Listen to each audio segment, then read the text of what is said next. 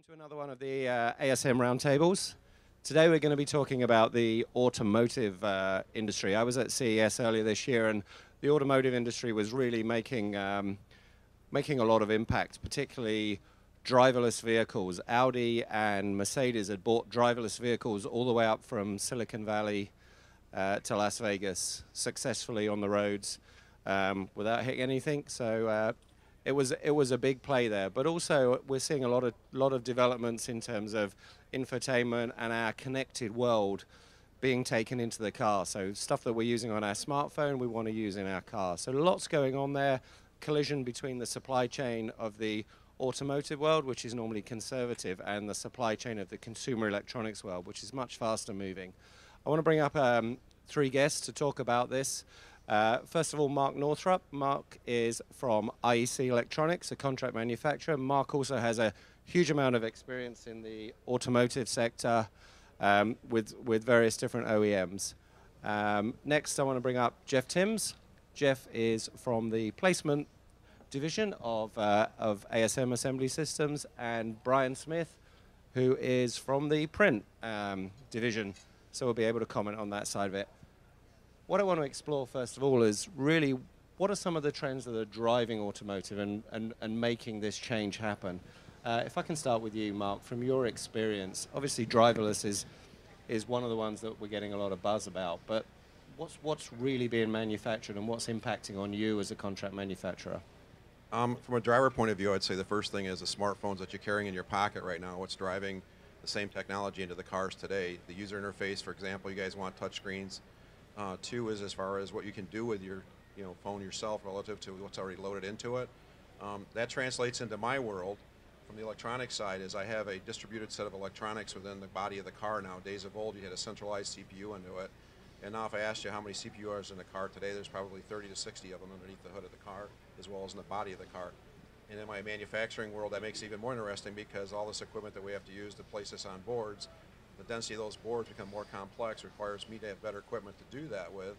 But keeping that simple, when I want to say infotainment and watch my kids watch TV in the back seat while I'm navigating with my GPS on the car screen, those are things that I consider electronic toys, which I enjoy. I like that. So.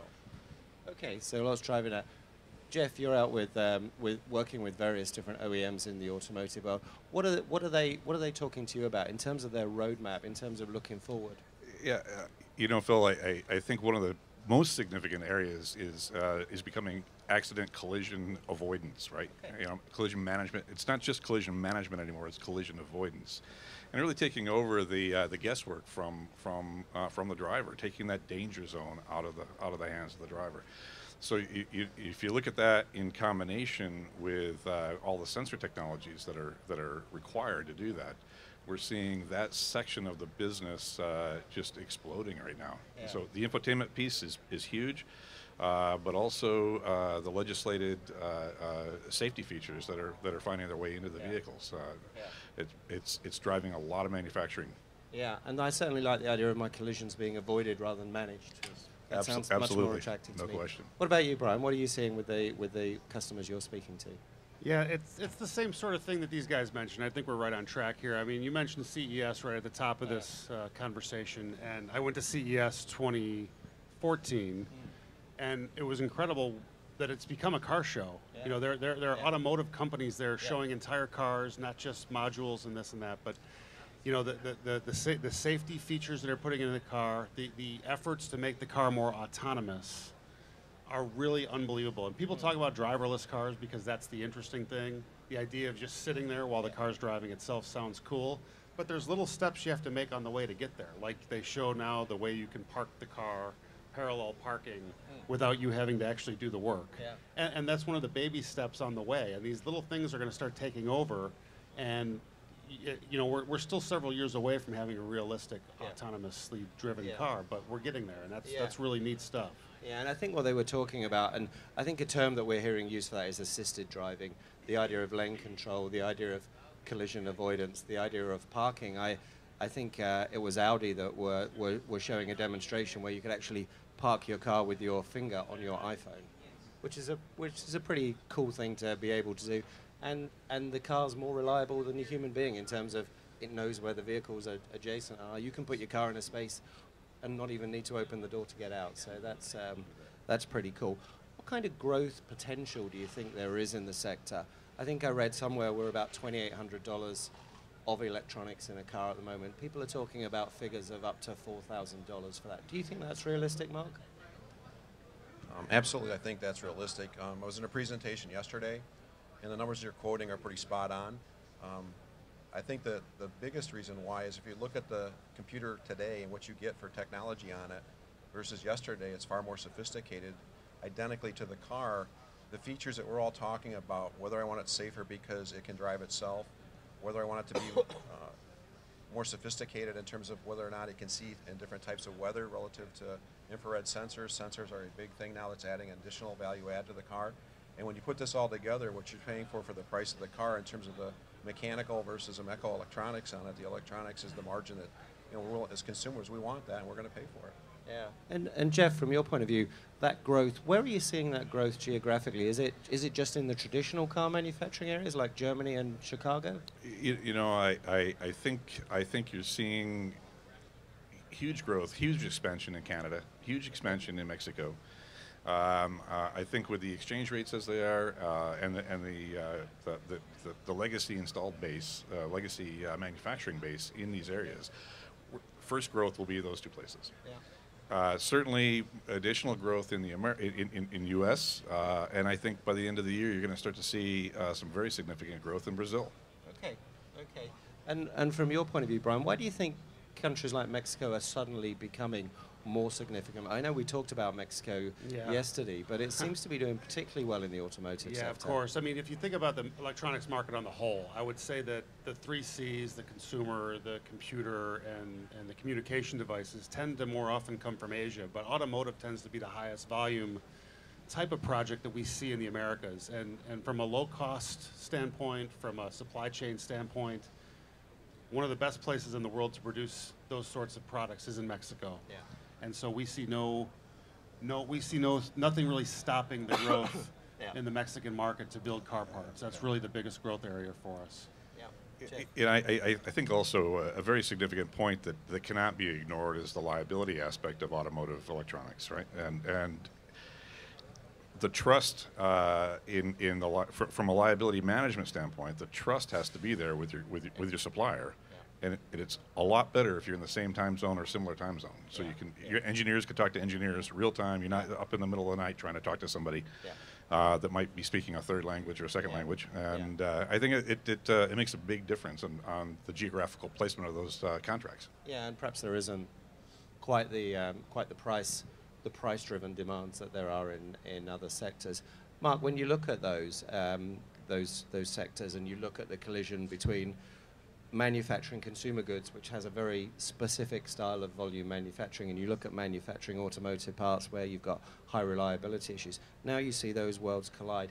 What does that challenge you in terms of how you manufacture those products?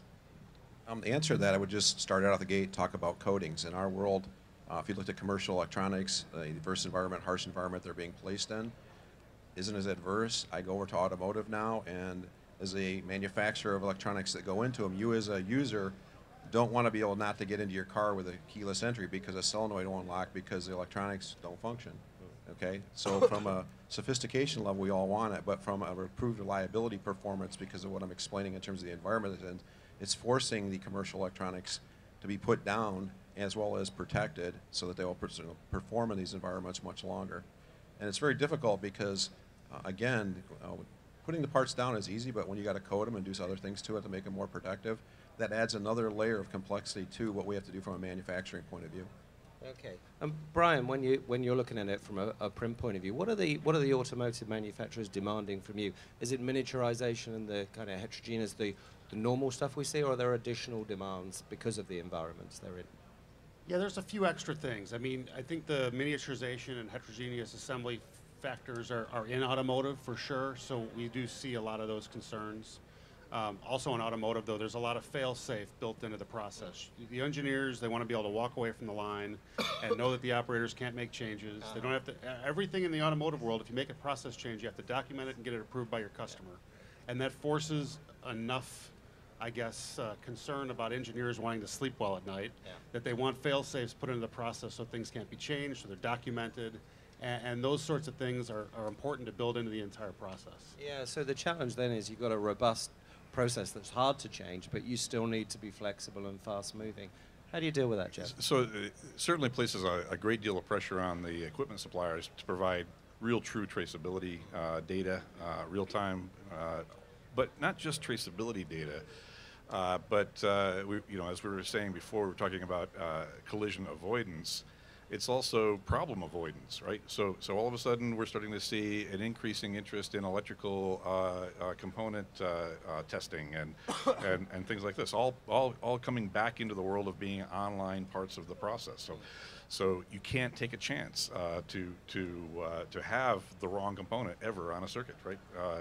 Not only is it the world's harshest environment in an automobile, but if you consider the complexity involved in this thing that we call a car, that's really a cradle of connectivity, it's remarkable that we have the reliabilities that we do.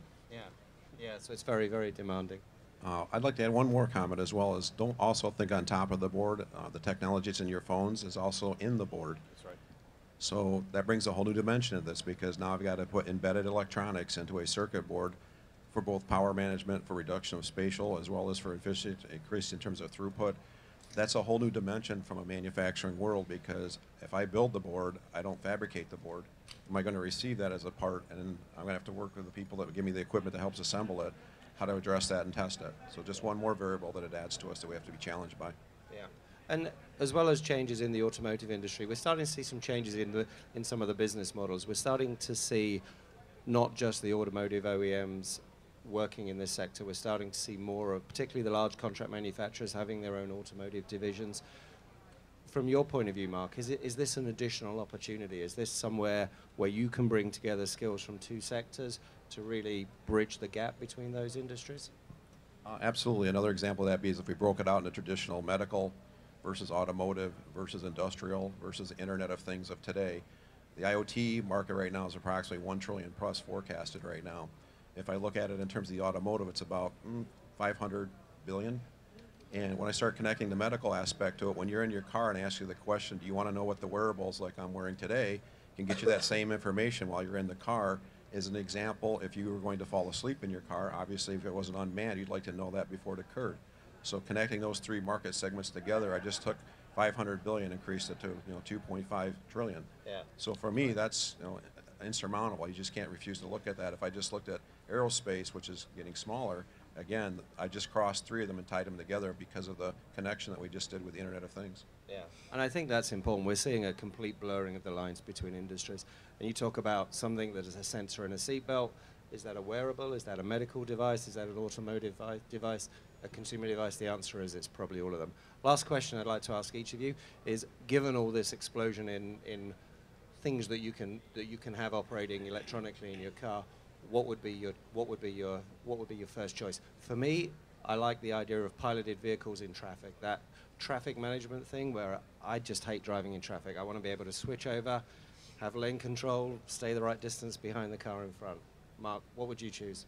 I'm a gamer, so anything I can have to enhance the game experience while I'm in that car, whether it says Xbox, whether it says PS, or whether it says something else, I'm all for it. You want to play Call of Duty while you're driving? I do, but probably my wife doesn't. Jeff? Yeah, I think, Phil, if I fast forward this industry 10 or 15 years, it will be a reality that driverless vehicles are a day-to-day occurrence in metropolitan areas. Yeah.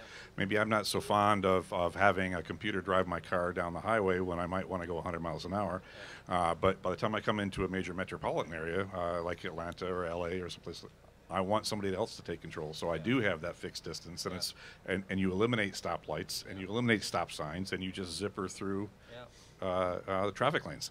Yeah. It's that makes a whole lot of sense. So driverless Uber is what we're looking for. Yes, absolutely. Yeah.